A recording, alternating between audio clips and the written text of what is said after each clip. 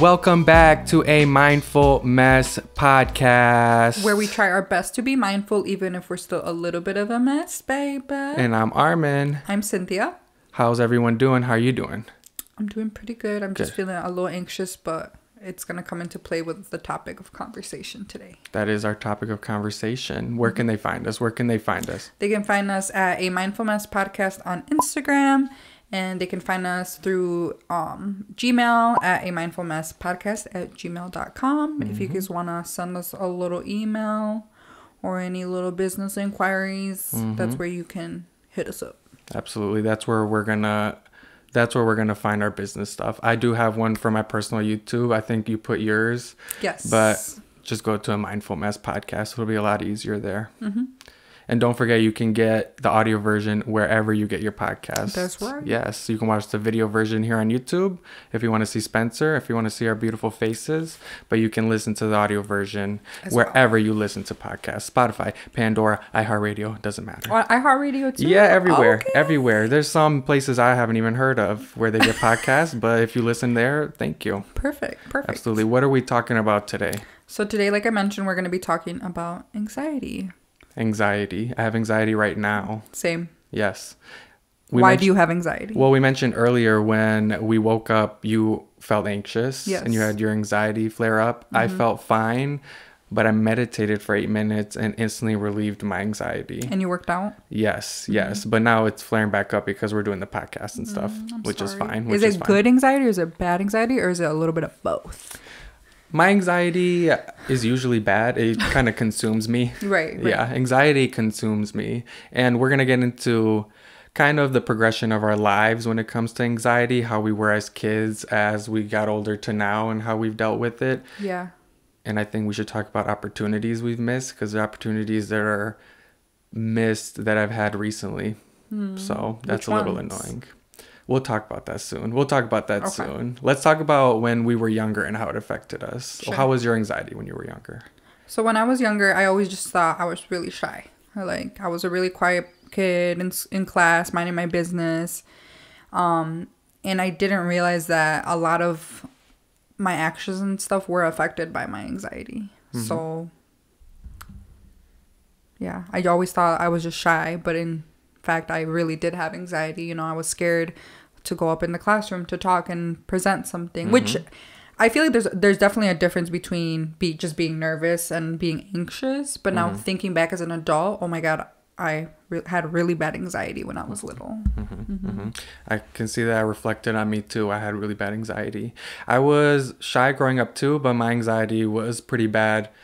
I can just think back to a million times in sitting in class and not raising my hand when I knew the answer. Yes. When I 1,000% knew the answer, I still wouldn't raise my hand because there was a tiny chance that it wasn't the answer. It was like you make these scenarios in your head where it's like worst case scenario. Yep, when even if you got the answer wrong, you're going to be totally fine. Yep, that's the anxiety part. Yeah, but you start thinking like everybody's going to like make fun of you and they're going to think you're dumb, and that's just anxiety speaking. Exactly. It's those scenarios that you make. It's not just like, oh, I won't answer it. It's like, if I get it wrong, they're going to laugh at me. They're going to talk about it all day. Yeah. They're going to talk about it for the next week, when in reality, it really doesn't matter. I can no longer come to the school.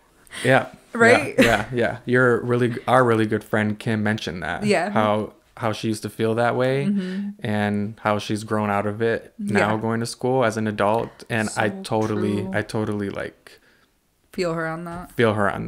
When I was younger, I let my anxiety take over in so many aspects. Me too. Like, how was your anxiety with your family and friends? Did that affect those relationships? I definitely feel like trying to make friends and stuff, like I was kind of anxious to try to make friends because I'm like, are they gonna like me? What are they gonna think about me? And same with my family as well. What about you? That's what I was gonna say. Like, talking to people, making new friends, making new connections as younger, I never did that. I kind of kept my circle close. I still do, but for different reasons now that I'm older. But I would let my anxiety take over all day in school. Yeah. All day, from like how I looked, am I speaking okay, am I fumbling my words. My anxiety would just take over, and then it would get worse, obviously, because I'm trying to keep all these things in my head. We'll get into how we deal with it now, but literally yesterday at the store. If you're from the Midwest, it's called Meijer. It's our Walmart. And But more bougie. I had anxiety the whole time because I thought people were staring at me, and I made up the scenario in my head that they were staring at me because my lips were so dry, and that consumed me for the whole 10 minutes I was there. That's so sad. When in fact they no one cared. Yeah. No one noticed my lips. Right. I do the same thing though. Like if I'm doing my makeup or something, I'm like, it looks so bad. Like what are people gonna think? When in reality, like I really don't give an F, but at the same time I do, if that makes sense. Because I think being anxious, the feeling consumes you over not giving a fuck. Yeah. Over that kind of feeling. So growing up and being a child, are there any opportunities that you wish you had taken but didn't because of anxiety? Oh, for sure. Like I always wanted to try out for sports, but a lot of my friends didn't want to.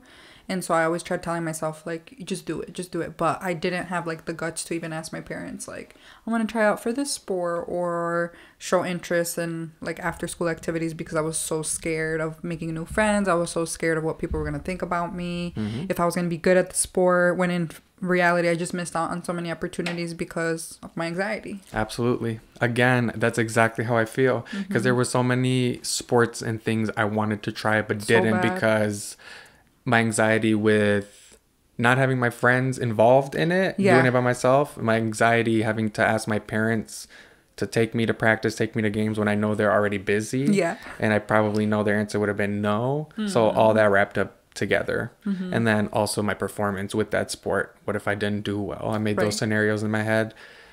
So I missed those chances and opportunities. One thing I envy you for is doing your talent show, because that's an opportunity I feel like I also missed for the 4 years I was in high school, because I feel like I should have went for it and just did it just to do it. I was gonna say doing the talent show. So I rapped at my senior talent show, and it was one of like the proudest moments ever, and especially for my dad because he was there. And that was definitely where I had to like not get in my head, because I had actually asked a couple people if they wanted to do the talent show with me and like do the singing part of the song, and everyone kept saying no. But deep down I'm like, this is my last year of school. I know that I need to just go for it, and if I fall on my face on stage, like I'll probably cry, but at least I can say that I did it. Right. And that's why I envy you for it. That was very ballsy to do it in front of your whole school. I was so scared. I almost didn't even go to the tryouts because I'm like, everyone's gonna laugh at me, I'm gonna mess up. But there's beauty in messing up, and there's beauty in failing. Like you have to fail in order to grow. That's one thing we can talk about how to help with anxiety, is putting yourself intentionally in uncomfortable situations so you can grow and become stronger to deal with that anxiety and not suppress it, but overcome it. And with my high school being super massive, the talent show was broken up into 3 performances. So you basically had to do it. I think you had to do it 3 times, or you had to do it once in those 3 times, and then it was voted. Either way, there was so many people in the crowd, and that's all I could replay in my head. Yeah. And that's why I just chose that I couldn't do it. I just told myself there's no way. Yeah. There's no way. But at the same time, I really wanted to, and I could see myself like being on a stage and doing something. Like right now, saying the podcast goes very well. I can see ourselves presenting, being on stage, talking to more people. We want future guests. And even though that gives me anxiety, I can see myself doing it. But before, there was no way. Absolutely not. No way. Yeah. Absolutely. I forgot what I was going to say. Never mind. Oh, no. I was going to say, I give you props, though, because remember when we went... So for his birthday, we went to this thing called Tree Runner. And it's basically, like an obstacle course. And then, what do you call it? Like the harness? There's a word for that. Well, it's an obstacle course high up in the trees. Yes. So tree runners. So you're connected to your waist to the zip line the whole time. That's what I was gonna say. Yeah. And so Armin was like so anxious, and he was like, there was like this one section where we couldn't get through, and we thought we were gonna fall, and we would have been fine because it like catches you or whatever. But Armin's like, I'm done, I'm not doing this, and I could tell he was just like so anxious. But we ended up doing it, and then like after the fact, we were so proud of ourselves that we did it, because one of our biggest fears is heights, like for both of us. So I don't know why I thought that was a good idea for your birthday, but it was still fun. It was a lot of fun. Yeah. It's, again, putting yourself in uncomfortable situations. Yes. I would never do that by myself. And we did it twice. We did do it twice. That was the second time where it was just a medium difficulty course, but I was literally standing while you finished, and I was saying, no, I'm not doing it. Yeah. I can't do it. I'm not doing it. I can't do it. And then literally a kid and his family were waiting behind me, and I was like, no pressure. My anxiety took over again, and I was like, I have to do it. Aww. I left that day with a bunch of bruises and cuts because of like how hard I was gripping from the height, so I didn't fall. Sorry. What? I forgot. You're gonna make fun of me again. No, I'm just kidding. Well, how are we with anxiety now? I missed a lot of opportunities when I was younger, and even though I'm starting to get better at controlling it, I've still missed on opportunities now. Yeah. What opportunities do you feel you've missed out on? So there was one in particular I'm thinking of, this fashion designer that's from here locally who is getting a lot of recognition around the world. Props to him. Shout out to him. What's his name? What's his Instagram? I'm not gonna remember it. Oh no. Okay, we'll put it right here. Yeah, it's right here. There he is. He's a really nice guy. He's awesome. He asked me, because he had a modeling thing for his line. Sure. And it was a local thing in Grand Rapids for modeling. So his pants or shirts or suits or whatever he made. And he wanted me to come audition. Yeah. So I could end up being on the show, possibly, hopefully. And he's super nice and super encouraging, and he really wanted me to do it. But I let my anxiety take over, so I didn't end up going. I needed to buy like a... You can just leave it. I'm like... You can just leave it. We're having technical difficulties. Okay, here we are. It's because it's an old drawer. Yeah. But I let my anxiety take over, and I didn't buy a plain white tee. I had skinny jeans and good shoes, but I made all these scenarios in my head that I didn't have time. I didn't do this. Yeah. It's on this day. We're doing this, instead of planning to actually do it and planning everything else around it. So I let my anxiety take over, and I didn't do it, and I still regret it because it looked like a lot of fun from the pictures I saw. It probably would have been stressful, but it wouldn't have been a new experience. Even if it didn't go well or I didn't enjoy it, it's an experience that I could have had. And it's one of the ones I regret because of my anxiety. And I believe with anxiety, you almost have to... A big reminder that I tell myself is and something that you've taught me too is like, what is the worst thing that can happen is they say no. No, I'm sorry, you don't fit like what we wanted. And you're like, okay. Exactly. And it's not like you're not going to have other opportunities to do that. Not for future. And I ended up apologizing to him, and I told him it was because of my anxiety and me worried about all these little things. Yeah. And also my body image goes into it. I'm not 100% confident in my body and who I am. So walking down the runway knowing people are staring at me went into it. But again, if I fell flat on my face, who cares, man? Yeah. Literally, who cares? But I let it consume me. Same. So then I didn't do it. So that's one in particular. Do you have one as you got older that you wish would have done? I can't think of anything in particular. The only thing that comes to mind is really pushing myself to grow in like the beauty industry, like grow my YouTube channel. Right. And that's something that I'm trying to do right now with makeup and stuff on TikTok and Instagram and stuff. But I feel like I think self-doubt also goes hand in hand with anxiety, because I always doubted myself. Like, if I was good enough, what are people going to think? People are going to make fun of me. I remember doing recording YouTube videos when I was like 11, 13, whatever. I did it for a while. And somebody went through all my videos and disliked every single video. And it tore me down so bad because I doubted myself instead of looking at all the positives of... That's what we do, huh? Yeah, like... 5 people liked it, but 1% disliked it, and I just let it consume me. So I just always get anxiety if people are gonna like it, when in fact, like, it doesn't really matter. All that matters is how I feel about it, and makeup has become like a getaway for me now. and has helped with my depression and my anxiety. I can tell that too. Yeah. That you enjoy doing it again. I do. And doing it often too, not just like here and there. Yeah. But that is frustrating, having the anxiety of posting those videos. That's why I overthink too. Does it look good? Does this look good? Do I look good? Do I have a little crust right here? Do I have to redo it? Yeah. And it's funny because we're so vulnerable on this podcast, and it's my favorite thing to do because we're vulnerable. It's annoying that my anxiety takes over in different parts of our content creating, that I overthink it. If we're making a YouTube video or a TikTok video, a post, whatever it might be.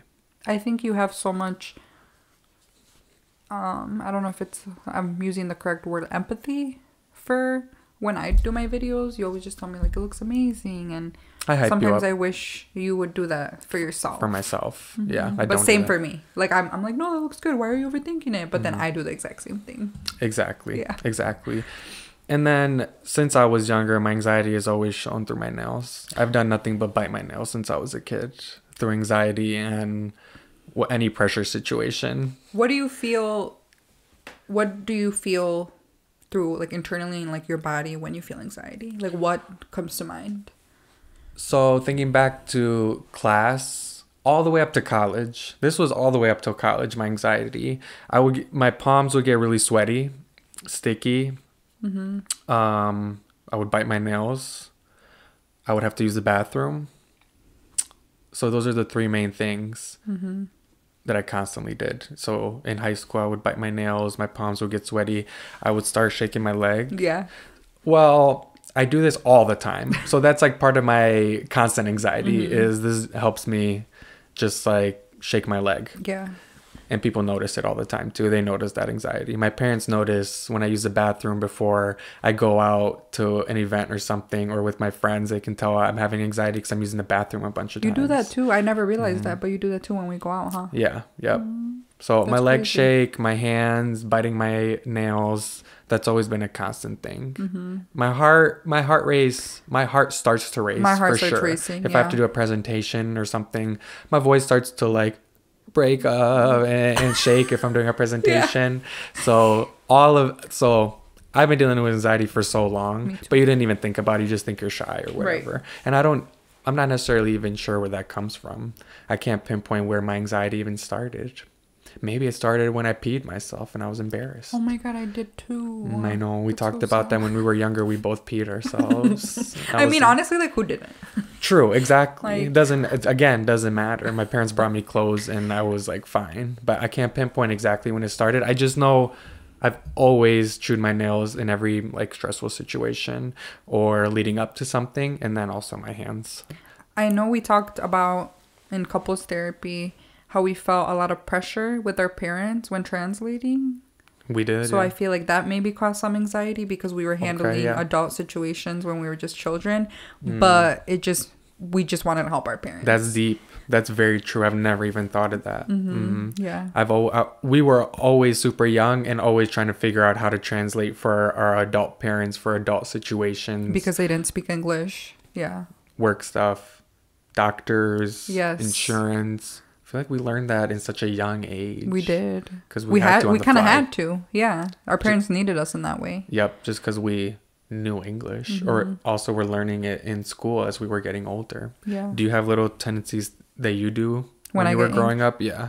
When I was growing up? Growing up and now. I still chew my nails. Definitely.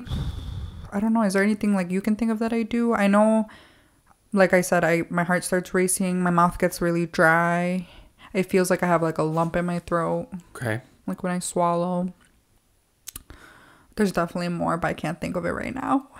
Well, I'm trying to think back. So I went out for the first time in a long time. I actually went out to the club for my best friend's birthday. Happy birthday, Abe.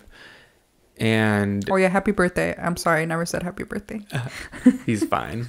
Yeah, it was a really fun night. And I told myself before and during the whole time just to be myself. Like I kept repeating it to myself. So I didn't let my anxiety take over. And I won't lie. Going out on Friday was so much Friday night was so much different than any other time I've went out with my friends. And here is a big reason why. Why? Because I'm in a relationship. So usually when I went out with my friends, I'm always worried about my hair, my outfit, if I'm gonna talk to girls, if I'm gonna dance with girls, if people are gonna come up to me and talk to me, if I'm gonna like mingle or network. I talked to some really cool people, but I wasn't worried about any girl at all, and that felt so freeing. Aww. That my anxiety, I was literally just dancing, vibing with my friends, and not worried about that. Really? And that was one of the nicest things ever. Aww. Nicest things, knowing that Loyal. Yes, knowing that I love you to death and that I'm gonna come home to you, and like, yeah, not having to worry about anybody else. Really that was sweet. so good. And then on the guy side, I wasn't worried about how I was looking. We were all wearing our suits compared to everyone else. I was just talking to guys. Shout out to Jamal Hill, the UFC fighter. He was also there. He was super cool. And the old me wouldn't have even talked to him, but I was just having fun and talking to him and vibing with him. And the owner too of Ambiance GR. So that was one thing I noticed that was so freeing. Oh, that's amazing. I didn't have to worry about anything. That's growth right there. I didn't have to worry about anything. So thank you. Oh, Because I love you to death. I And love it you was too. so nice not to worry about that. that's sweet. Because growing up, I was always so worried about how I was perceived by the opposite sex. Really? In school, high school, it always like took over my anxiety at a lot of times. I think at a lot of same times. here. Now that you mention it, I'm like, yeah, I feel like I would always get like bullied by guys, boys, not even children. Yeah. Especially when you go through puberty and your hormones start going and you get crushes and stuff. So then you're consumed by that and it worsens your anxiety. Yes. How you look, what you're saying. Yeah. A big thing for me was also acne. I would literally That's right. gross alert. I would pop my acne in the morning before I would go to school, and it would return by the end of school. And that gave me anxiety all day, checking on it, seeing if I can hide it or things like that. Yeah. So body image, and that goes into play in my anxiety. Same. But it was so freeing Friday night to worry about nothing, just to worry about Having fun with my friends. Yes. That was super nice. And I can tell that I am growing, like you said. Yeah. And that was a really good feeling. And that's why, no lie, after, I still feel so good that we went out as a group, because we never hang out anymore, and that he had so much fun. And that's something I'm trying to learn as an adult too, is staying in those good feelings, and not just in the bad ones too. Yeah. That was so awesome. And I think it's really important to also be around people who don't cause you anxiety. Yes, that's true. My because friends then don't. because then you'll feel like you won't have as much anxiety with someone who makes you feel safe and who makes you feel like you can be yourself. Being yourself. Do you feel that way now compared to friends you have now, compared to when you're younger? I really do think so. I really do feel like I can unapologetically be myself without having to think, you know, what are they going to think about me? Because I think that says so much more about that person than it says about me. If I be myself and that person doesn't accept me, like, fuck you. I don't need you to be my friend. Yeah, exactly. And in our relationship, I feel so comfortable Being with ourselves. you and being ourselves for the first time in any relationship I've been in. That helps with my anxiety. Not me ready to cry. Don't cry. And you help with my anxiety because of that, because I can be myself. You help with my anxiety. It takes over though. Let's also talk about anxieties with our families now, because I still have it, and we argued about it not too long ago. Yeah. Because we were arguing all the time. I'm just kidding. We were at your parents' house, and my anxiety was taking over, and I was overthinking, and I wasn't being myself like I can be, and I just sat there on my phone. And that's not okay. What do you think affected you to be that way in that moment? Because there's been other times where you've been super open and like yourself. Myself. Yeah. Do you think it was because we hadn't seen my family in some time? I think that might have played into it. I'm also putting so much pressure on myself to learn Spanish. So I've been doing it every day, and it frustrates me that I don't exactly know what you guys are talking about sometimes on my own. I know I can just ask you, but on my own, that plays into it. Same here. That plays into it. His parents speak Bosnian. His mom knows some English. She knows English very well. Yeah, pretty well. Sorry, I meant your dad. She's fluent. your dad knows some English, but sometimes it's not super clear, so it makes me a little bit anxious. Like, well, what am I going to say? And I know I can ask you, but it does put like some pressure on me because I want to be able to have a conversation with them. Exactly. So I let it consume me, and then it just got worse, and then I sat there on my phone, which wasn't okay. Because it's such an easy getaway to just be on your phone. Yeah. Instead of facing the anxiety. Exactly. And kind of pinpointing, well, why am I feeling this way? What can I do differently right now so I don't feel this way? Let's switch gears to how have we coped with it and how have we made it better. I think we have made it better, and being in our relationship together has made it better for me, for sure. Are there things you have done to make your anxiety better? I think finding like acceptance like with who I am, and then also something that I'm still trying to work on is really just accepting that in the moment I am anxious. Like, I'm just anxious. Like, my body in the moment is just anxious. And also maybe like what factors, like having a lot of caffeine, sometimes make me more anxious than I should be. How about for you? There are techniques and things I do that help with my anxiety a lot. So like I mentioned earlier, meditating. I only meditated for 8 minutes, but that 8 minutes was being present, and at peace, which calmed me at peace, which set me up for my workout and the rest of the day. I feel a little anxious about the podcast and before the podcast, but it's nowhere near as bad as it can be, like at your parents.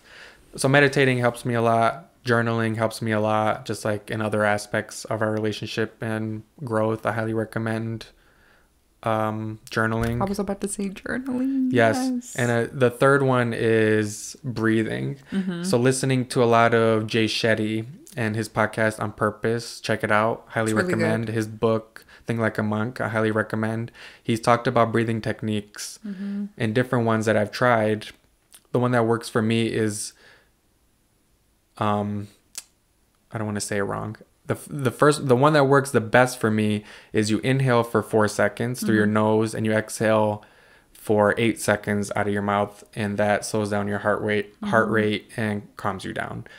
I've used that a lot, and that helps me a lot. I've also used I think it's the box method. So you inhale for 4, you exhale for 4, you inhale for 4, exhale for 4. And those breathing techniques help me so much. Just to slow your heart rate down and to calm you and to like put you a little bit more at ease so you can tackle whatever you need to tackle. So breathing has helped me so much. I wish I had breathing techniques in school. Yeah, but you don't really think about that though. No. I highly recommend.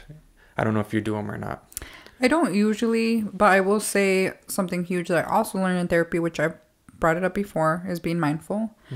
So something that my therapist taught me was pinpointing, and I'm not good at explaining, I apologize, but looking at something, like right now I see a picture of a cake, and the cake is pink.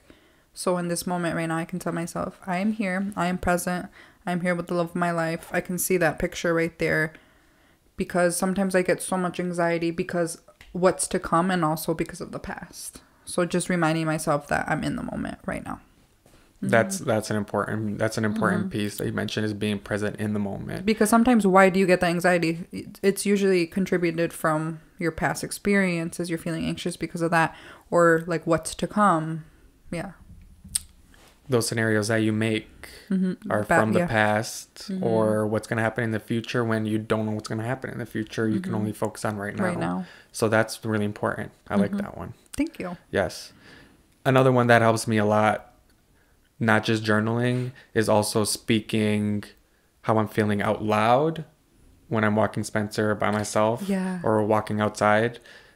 Or driving in my car. I told you sometimes I'll scream in my car to express and to get that out, because I'm very laid back, so I don't scream or anything like that. I'm very like, you're so chill, mellow. So I'm so chill on the outside. The exterior, I'm very laid back, but deep down, I'm like feel a little crazy. A little bit. That helps me a lot too. Is voicing how I'm feeling in the moment, in the day, and being present in those emotions, so I can find ways to move on from them. That's what I'm learning. Also with communicating, when I feel really anxious, is talking to you. Even if it's like the dumbest thing. Like I could just be anxious because I feel like a failure in talking to him, and explaining to him why I feel that way, which sometimes I don't even know why I feel anxious, but usually there's something like underneath the surface that's making me feel anxious, whether that was like a disagreement with a friend or I didn't like my makeup and that triggered me and it made me feel like insecure. So there's so many factors that can go into feeling anxious, and I think communicating to your partner is also really good, because I find myself sometimes like throwing my anxiety onto you rather than communicating to you that I'm anxious, if that makes sense. Yeah, I see. And I think same that. for you too. Yeah, absolutely. Instead of dealing with it in the moment and figuring out ways how to move on from it, it's so easy to just like bottle it up, and then that anxiety is shown like to your partner, or other people, which makes it worse. Do you think our anxiety contributes to our fights, other than like your parents and me being too much in my head? Do you think it does in other fights? Yes. Yeah. Like what? So I feel like you get really anxious and in your head, and then that affects you to shut down. Yeah. And then for me, I get so anxious that like you're gonna leave me or that you don't love me anymore. Then that's shown in anger and shown with outbursts. Yeah. So definitely, yeah. I feel like you get anxious to the point where you think you need to leave me before I leave you. Oh my God. Like that's a very traumatic thing you've like gone through in your relationships that bubbles up. Yeah. Yeah, and that happens in our fights. Yeah. Yeah. It's both of not our favorite thing. It's just what happens in the moment, but it's just something I've noticed. Yeah, it's a trauma response, because your brain gets so accustomed to constantly dealing with that same thing. How can it not, affect your future relationships? Yep. But that's what we're trying to work so hard on. And like, I love that we're able to sit down and talk about that and try to figure out, and I've mentioned this before, like responding that way. Yeah. Yep. Yep. Well, what a great episode. My anxiety has kind of cooled down. Same, I'm like, I'm chilling. Like, chilling. It feels good to make these podcasts. That's why.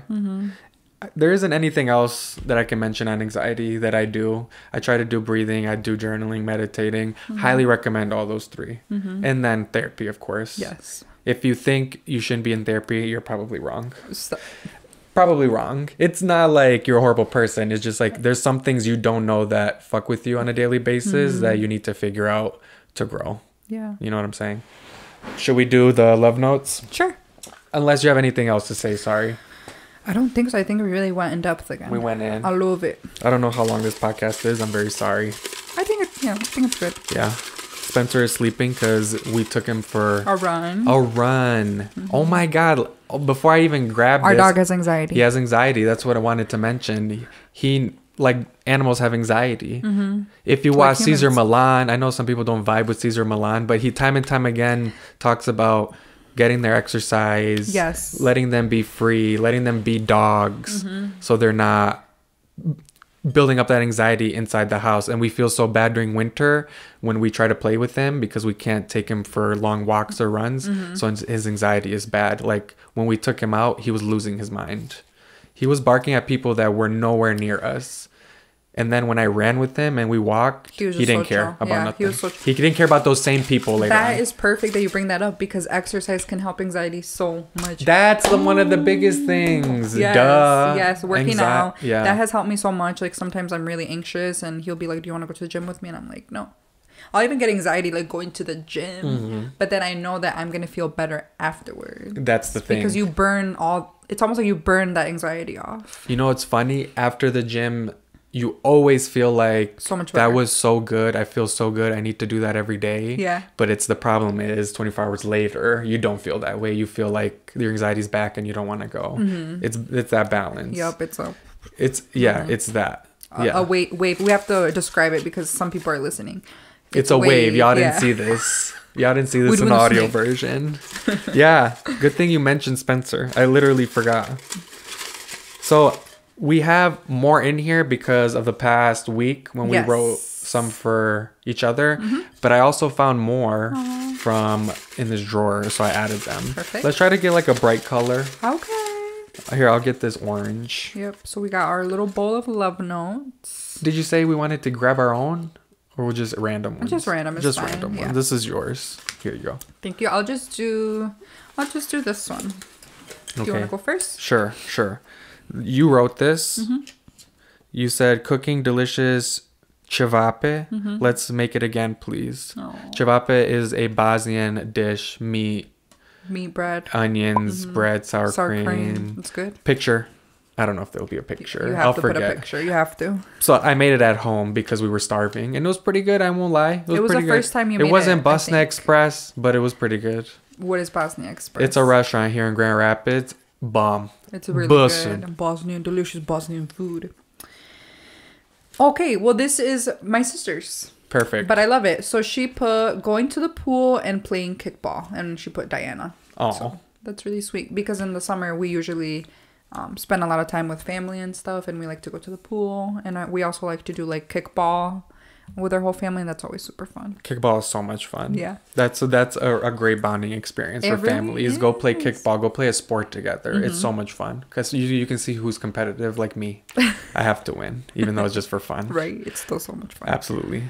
So we're gonna put these up after we're finished here.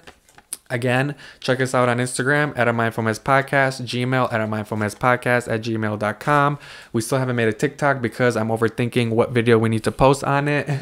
So we'll see. And we are back every single Monday. So don't forget, comment, like, share. Let us know what you want to hear from us. And if you want to write a love note to someone else, put in the comments, DM us, email us. We'll write it, we'll mention you, and we'll put it on the wall. How's that? Did I get everything? Perfect. Absolutely. You have anything else to say? I don't think so. Spencer, you got anything else to say? Nope. We love you guys. As always, we're super grateful and appreciate you. Keep on listening. Keep on downloading. We love you and be kind. Bye. Bye.